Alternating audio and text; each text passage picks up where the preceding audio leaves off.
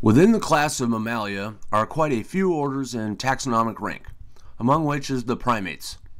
The name primate is derived from the Latin word primus, meaning first. In general, traits that primates share is a large brain relative to their body size and have a diminished sense of smell, but that increases primates' visual acuity. A hypothesis for the reduced size of the nose is that most extant primates and ancestors of the great apes, including humans, is that it is more important to see what is below when living and moving about in trees. As a large snout that are characteristic in most mammals made it difficult to see below, natural selection went to work, and those primates with slightly smaller noses were less likely to fall to their death. Primates are among the most social of all animals.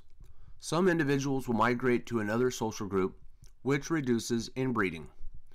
Jane Goodall, considered to be the leading expert on chimpanzees, noted that when they forage for food during the day, they split up, and in the evening rejoin as a group and sleep together.